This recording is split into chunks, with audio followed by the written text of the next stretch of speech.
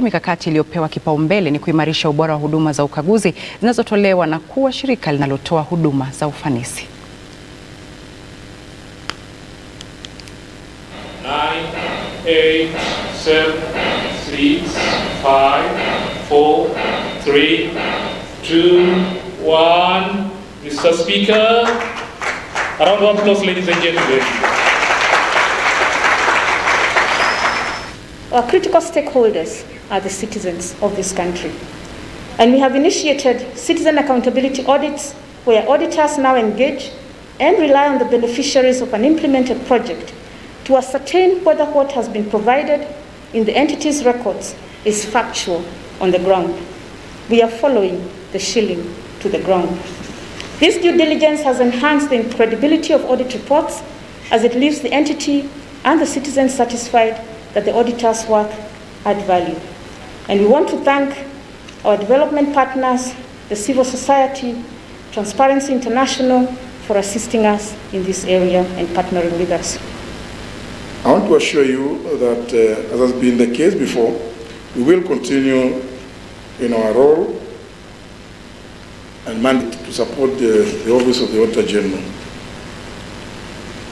For me, accountability and transparency are key ingredients to preserve public trust in public governance, and our two organizations, the Institution of Parliament and the OAG, have crucial roles in ensuring public resources, as you just stated, are well utilized.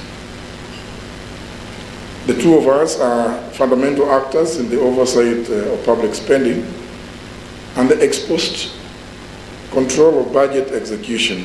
It's only fair that the citizenry, through the process that the Auditor General has indicated, or even the process of audits, engaging with them, that's a form of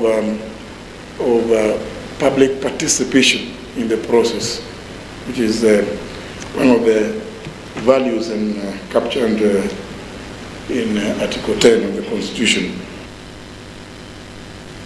Na tukiendelea na taarifa ni kwamba mahakama ya Kahawa Kaunti ya Nairobi imewaachilia huru wafanyakazi 6 wa kampuni ya umeme ya Kenya Power kwa madai ya kukosa ushahidi dhidi ya kesi yao. Selina Nyangere na mengi zaidi.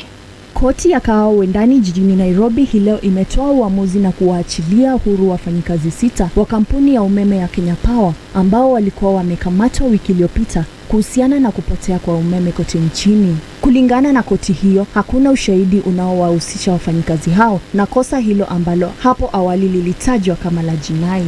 Huku hayo yakijiri, kampuni ya umeme imetoa notisi kwenye mtandao wao wa kijamii ya Twitter kuwa baadhi ya maeneo katika kaunti za Nairobi na Mombasa yataathirika kwa kukosa umeme kwa ajili ya marekebisho yatakayofanywa maeneo hayo.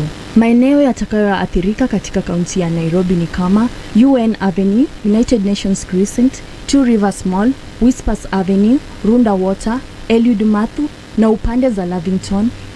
Na kaunti ya Mombasa ni maeneo kama vile Mombasa Academy, English Point Greenwood, Light Academy, Carol Drive, Koroga Hotel, Moyen Drive. Kaunti za Kilifi, Bungoma na Makueni pia yataathirika na marekebisho hayo. Tarehe 11